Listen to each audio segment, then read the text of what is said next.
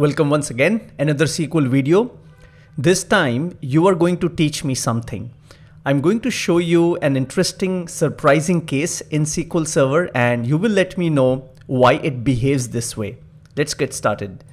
We're again using AdventureWorks 2016 for the purpose of demo. I'm using this table called person.person.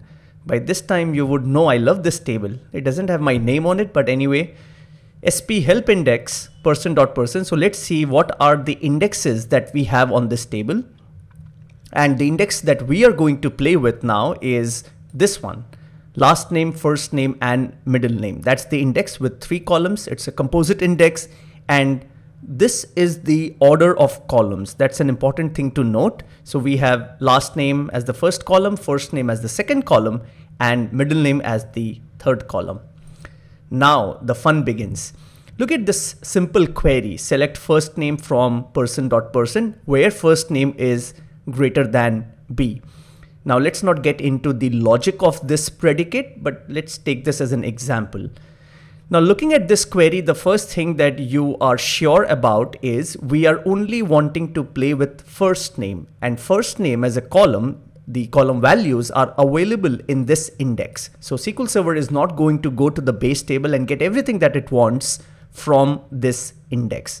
Let's go and execute this. Before you execute, make sure the actual execution plan is turned on. Let's turn this on and jump over to the execution plan.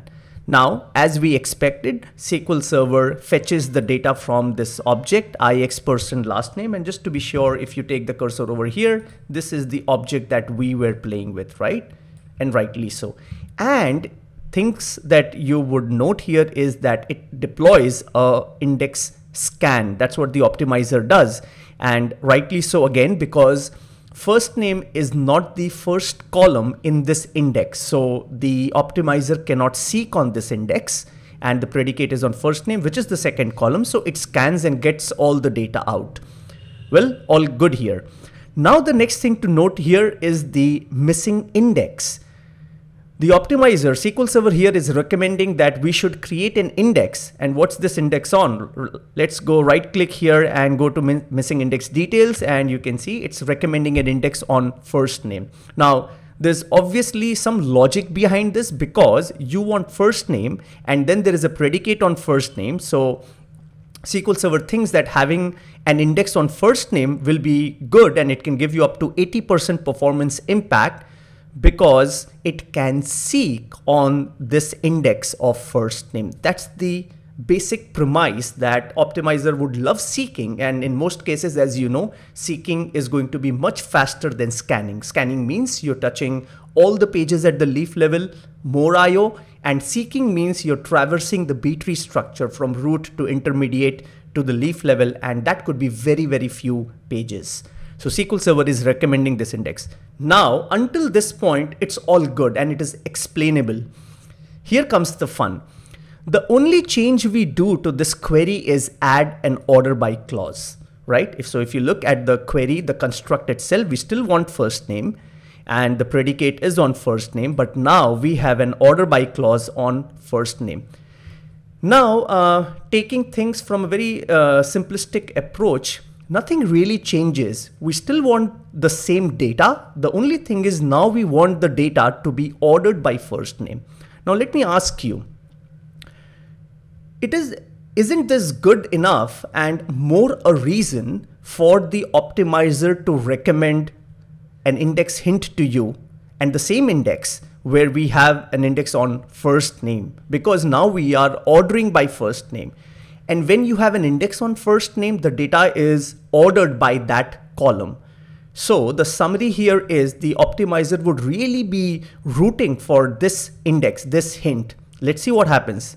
When I go and select this query and execute this, jump over to the execution plan. First, it does an index scan on that existing index, that's fine. And now because we're asking for the data to be ordered, it deploys a sort operator. Remember, the data is not ordered by first name, it is ordered by last name. So it has to do an in-memory sort and then get the data out to you.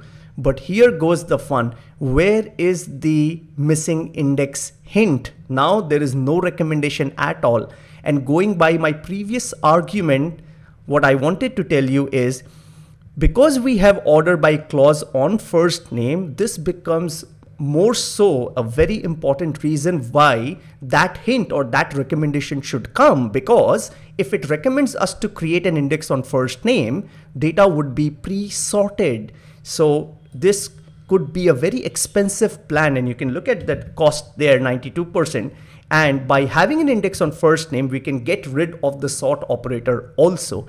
So if the optimizer actually recommended an index here, it should have recommended an index here as well, but that did not happen. Surprising. SQL Server never stops amazing me in these different conditions and situations.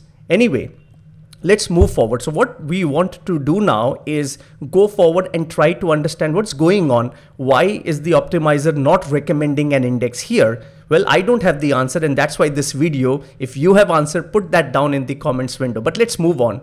So what I tried to do here now is look at, take other attributes from that index, because I am selecting first name, and because first name is also part of the predicate, does that have to do anything with that? Okay, let's go and see. So we are now selecting middle name, and my predicate still remains first name greater than B. Let's go and execute this, and you will see from the execution plan, no recommendation, no missing index recommendation. Remember here, when this was first name, we were being recommended to create an index on first name, but now when I'm asking for another attribute, the recommendation goes away. Probably because now we are talking about a slightly more expensive index here with two columns, first name and middle name. I could have probably expected that the optimizer would recommend an index on first name and ask us to include middle name as part of the index formation, but that does not happen. And likewise, if it didn't come here, putting an order by clause would not make any difference. So no recommendation as well, yet you have the sort operator. Let's go over. Let's try taking last name. Last name is the first column in this existing index. Does that change the behavior at all, or the way the optimizer thinks? Let's go and select this. Now again, really no impact. So you take any attribute from that index, there's no recommendation coming. But let me remind you, the moment you change this last name to first name, and this is what when we do, we get the recommendation, right? Missing index and recommendation. Okay, let's do the order by here with last name, and things are going to be same as what you saw with middle name. No change here.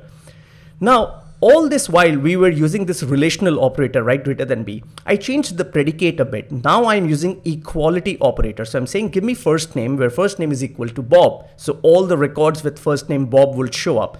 Let's go and execute this. What do we get? We get all Bobs. Jump over to the execution plan. We are again getting the recommendation. Like, let's go ahead and create an index on first name. Okay.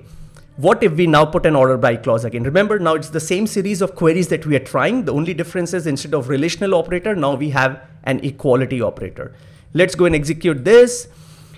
We get all the Bobs, jump over to the execution plan. Oh, there you go. Now with the order by clause, we are getting the index hint recommendation, which didn't come earlier. Oh, really? Did we? This is tricky. This query and this query, they both are the same. Remember this one, there is no sort operator here. Even though you write order by, there's really nothing to sort. There's nothing to order by. Why? Because we are using an equality operator. You have all the Bobs here only. So what are you going to really sort? So this and this is effectively the same. So you are getting the recommendation here for this one, and that's what you get for this one. Doesn't make a difference. So we're still back to that old problem, old situation where you're not getting a recommendation in the order by clause. Okay, let's move forward. Now I changed the operator from equality to like. Does that make a difference? Okay, let's go and do that. Let's go and execute. Give me first name like Bob, jump over to the execution plan. You are getting a scan, you're getting the missing index recommendation, and the optimizer is asking you to create an index on first name. All good. And then I put order by clause. Is it going to change things? First name like Bob. Let's go and do this. And when you get all the Bobs here, jump over to the execution plan here. There you go. So when you say first name like Bob, and let's jump over to the results. Again, no need to really sort, but if you see here, there's no sort operator here. recommendation comes. So this is equivalent to using the equality operator, because in the result set you still just have all the bobs, so there's really nothing to sort. And that is where I do my last trick here, where I say like B percentage. So I'm going to get more records starting with B. So there are going to be different types of records, and there will be a need to sort. Let's go and execute this. Oops, I clicked on new query by mistake. Let's do this once more. Okay, and jump over. So now you're getting a lot of values with B. Jump over to the execution plan. You get the recommendation, and here comes the final one, like B percentage. Order by first name. Let's go and execute this. Jump over to the execution plan. Yes, there you go. So you now get the sort operator. Data is being ordered by, and the optimizer is also recommending a non-clustered index, and it's the same non-clustered index. Right click, what you got right in the very beginning, create it on first name. So friends, very, very tricky. And just to remind you, the query where you don't get this was just like this, right? Nothing much. And when you go and execute this, it doesn't give you the index recommendation. Tricky, surprising. SQL Server never stops amazing you with all the intricacies involved in this relational database software. So why does the optimizer behave this way? Remember, optimizer is cost-based. I don't have the answer. I want an answer from you. So comment on the video comment section and let me know what you think. Why is the optimizer not recommending an index here? Having an index on first name would have been great, because then you will be able to seek, because first name being the only column, that will make it a seekable predicate. So you will be able to seek, and the data is going to be pre-sorted. Pre-sorted means you can get rid of this expensive sort operator. So having an index on first name is going to do so much goodness, yet the optimizer chooses not to recommend an index on first name in this example. Why?